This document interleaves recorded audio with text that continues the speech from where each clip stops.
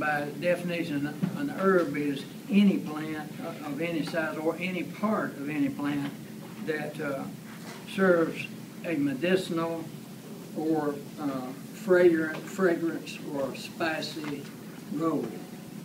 From WHO, World Health Organization stats, it's a little bit alarming that really 80% of the world's population have not been exposed to modern medicine, and that they almost have to depend wholly on medicinal herbs not available to them. And even in this country, of the 150 top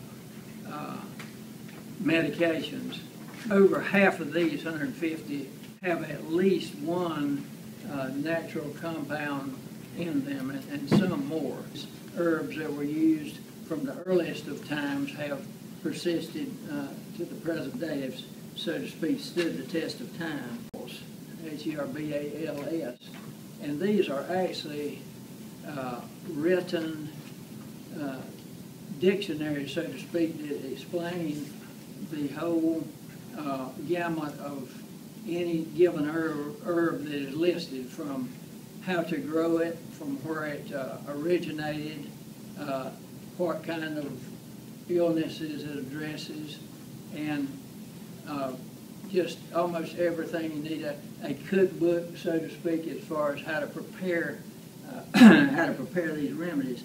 And I think it's interesting that one of the very first of these so-called herbals was Sumerian, and they were written on clay tablets, and this was something about 4,000 years ago. But along about that same time, China had come in with herbals, and Egypt was along in that same era. When we talk about herbal medicines, we're not speaking about dietary supplements. We're talking about actually cures. It's amazing that, and I had no idea about this, but actually dietary supplements in this country is a $15 billion business, and that's with a B, 15 billion. So it was not to actually serve man, but it was actually self-defense for the plants, because plants, unlike mobile beings, they can't move, they can't run, they can't fly. So they have to have incorporated in their being substances that will deter predators, and we're primarily talking about carnivores and, of course, various insects. So I think this is something to keep in mind. From an even more distant date in South Africa, again with DNA analysis, it was found that the bedding material was found to contain an herb that is still regarded as a good mosquito repellent. Malaria has been a big problem through the ages, and to this day, from 77,000 years ago, the same type herb has actually persisted and apparently still works. I'll start with the distant past, and I think it's interesting, I can relate it being a dentist. There were Neanderthal secretions that were analyzed, and DNA is an important player in all this now. That the person prior to his or her death had a good number of fragments of chamomile. Even to this day, we think of chamomile tea. So through the millennia, these things that work are passed down and are still. At one time, I had chamomile growing in my garden. I know many of you are familiar with it. In recent years, it's been found that a substance from Texas, which is from the yew tree, Y-E-W. And then there's a plant, a tree actually, that actually I have one growing in my orchard, and it's in the gum family, Camptotheca, and it's been a prominent player in cancer research. And I think it's the latest I'm able to gather on Captotheca is that there have been some side effects, and maybe they're having to refine it further, or maybe a substitute. I don't know. In the recent past, we started getting into herbs like, say, digitalis, and foxglove foxglove is not a native plant here, but it was in Europe, and it of course was a well known and tried and true heart stimulant in the late 1700s. Later, from poppy it was discovered that morphine, which was a powerful sedative, was made, and then they further synthesized morphine and got heroin. Used in this willow bark, salicylic acid, and hence aspirin. And aspirin has the distinction of being the first recorded medicine in history that was presented to the public in tablet form.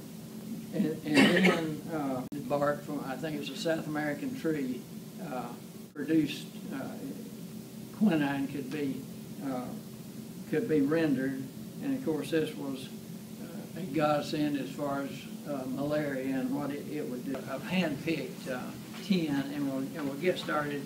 And most of these have medicinal value as herbal medicines. Some of them have dual purposes. The first one here is and almost all these are native plants, but Cletha alnifolia, which means nothing to you. It means it's altar-leaved in shape, but it's pepper bush, and it has more than just one purpose. It has at least a threefold purpose. But the one thing is that the seed capsules, as you'll see on the left of the slide, were by the colonists actually used as a pepper substitute. There's also a pepper weed, but we're not talking about that. This is pepper bush. I think that with the innovation of different spices and peppers, this is sort of fallen by the wayside. However, it remains a beautiful flower, and it remains a prime honey forage, because the blooms, which you see here on your right, as well as the leaves, are very sweet. Sweet pepper bush is one of the synonyms.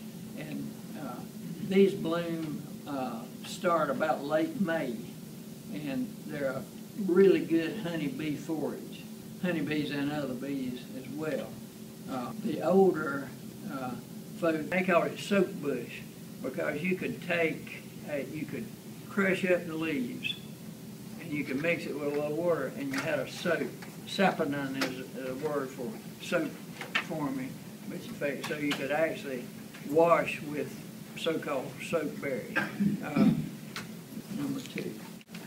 Okay, this is a vine. It's again common in North Carolina in general, not quite as common right around here, but it's called Cuculus carolina, and the cuculus means snail seed. This plant is a vine, a twining vine, and it has red fruit, and the seed within this fruit almost looks like a snail shell, the circling. So it's called snail seed, and that's a good way to identify it. But the thing about this, most parts of this Carolina moonseed or snail seed are poisonous. But when we say all parts are poisonous, it means, the connotation is that no matter what happens, it's poisonous if you breathe it, if you taste it. But you do not get a dermatitis from this or the smoke. It's only poisonous if it's ingested orally, but not if handled and so forth. So, but we don't have to worry about that. But it's a beautiful vine in the clusters. Now, in earlier times, it was used as a arthritic medication, as a so-called blood tonic. I don't know exactly what that means, but I do know what diuretic means, and it was a fairly powerful diuretic. But these properties didn't come primarily from the leaves or the fruit. They came from the roots. It has heavy, thick roots, and you may or may not know this, but in most given plants, if there are toxins, alkaloids, phenol, they're stored in the roots. So the roots are much more dangerous than, say, the leaves or the berries. So these roots were processed, and they got these herbal medications to treat these problems from this Carolina moonseed.